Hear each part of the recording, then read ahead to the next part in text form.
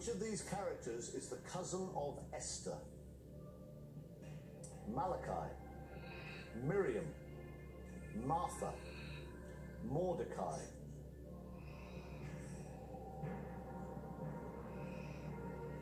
Why are you grinning, Tim? I'm not very religious. How did I guess that? I have no idea. My only thought is that both Esther and Malachi are both books of the Old Testament. Martha, Miriam and Mordecai aren't.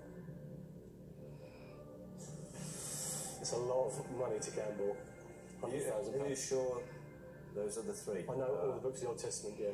And Malachi's the last book, and Esther's definitely in the Old Esther's Testament. definitely there.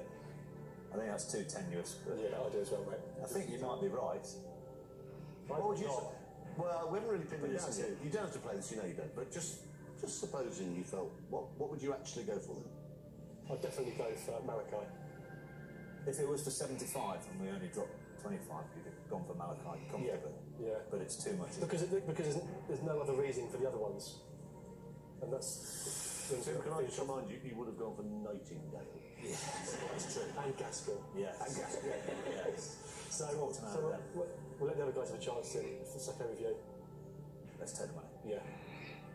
Well, you say like, let's take the money. That's 150 grand, isn't it?